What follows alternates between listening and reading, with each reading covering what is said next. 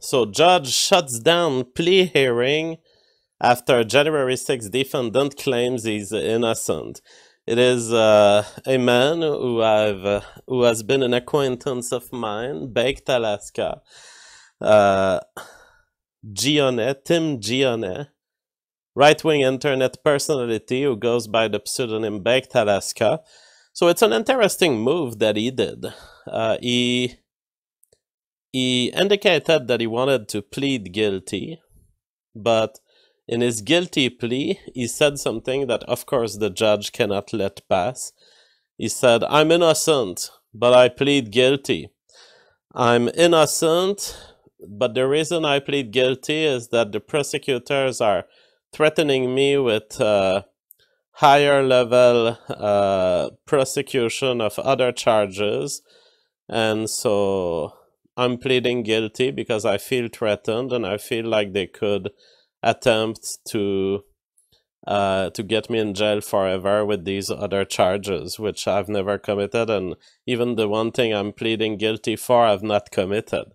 So you cannot be serious and go into a court and say everything in its contrary. You have to choose a side. Either you plead guilty and you shut up, or you plead not guilty and you shut up. But you can't say, "I plead non-guilty, but..."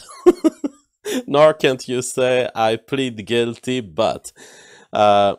Because, of course, it forces the judge to consider, okay, here, he just used the word threat, so he feels under extortion. So I cannot take a guilty plea under a claim of extortion like this. So the judge said, "All right, well, you're going to get a fair trial here with me if you want to choose to get the trial. But I'm not going to take your guilty plea since that you're basically telling me that you're doing it under extortion." So he's giving him 60 days to rethink about it. And he said, if you do choose to plead not guilty, you will get a fair trial here. Of course, we're in a very interesting case in the end. I didn't suspect this, but as I read the details, it's going to be interesting to determine if the trial does happen, whether Baked Alaska can succeed at being found not guilty. He has a lot of things going for him. He also has some things going against him. Some of the things that are going well for him, well, his claim is basically, okay, I was in the office on January 6th. You know, he was part of the crowd that went into the Capitol, and he live streamed the whole thing. So he says, "I was there, but I was there as a journalist." That's a very good defense. The problem being, apparently, they have the stream of him, and he was not acting in a way that he was not having behaviors that are exclusive to journalists. He was having behaviors that tend to be in protesters, and in this case, what they claim in insurrectionist. So he was, for example, inciting people. Well, they claim, at least they claim, that he was inciting people to stay inside the Capitol instead of leaving. So, I mean, if you have the whole understanding of the context that the crowd was there to stop a vote from happening, then by yelling to people, stay here, he could have committed an act that was aiming at interfering with a legal process, with a political process, which was the counting of the vote. Could be, and there's a big question about how a jury will interpret all of the details, and it will be, if he does get to a trial, it will all be about whether the jury gets convinced that he was there for art or journalism, and that he was there for blocking the political process itself. Now, when you've yelled at the crowd, let's stay, you're part of the protest, but I think perhaps there could be a good defense for him if he doesn't argue that he was a journalist, but he argues that he was an artist.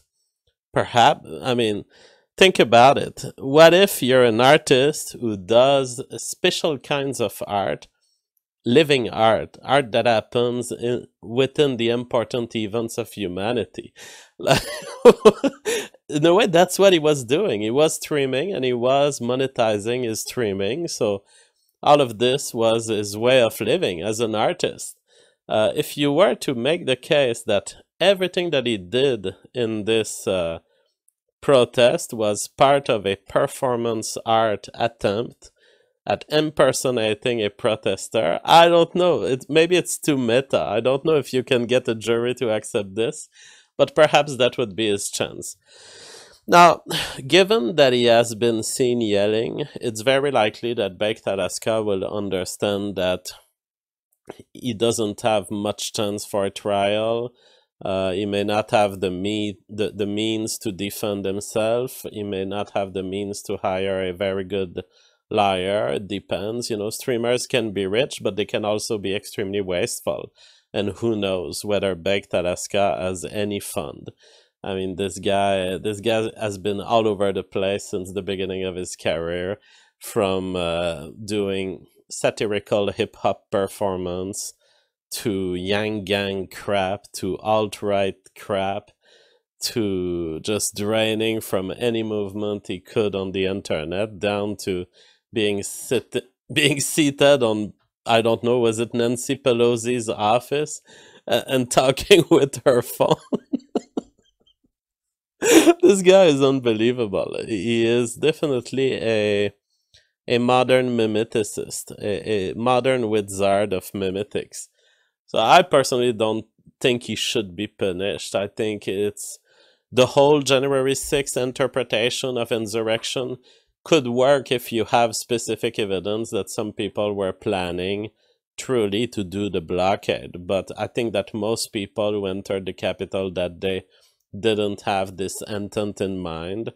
They were just protesting, and they didn't know that it would be framed by the leftist media as an insurrection. Think about it. Like, do you think that the people who were crossing the door that day really thought of themselves as insurrectionists? Because that's the test of mens rea. When you commit a murder, you would have to think of yourself as a murderer. See yourself as, okay, right now I'm committing a murder, and here I'm going to do it that way, and have a plan about the murder. I don't think that the people we've seen enter the Capitol that day, that they were actively planning an insurrection. At best, some of them might have been extremists, and then it's a matter of finding the individual evidence. A guy from V says memes rea. That would be an interesting concept, to extend the concept of mens rea to memes rea. I don't know what that would mean, though. Thank you for watching this clip. This is the CACA. Remember to like and subscribe.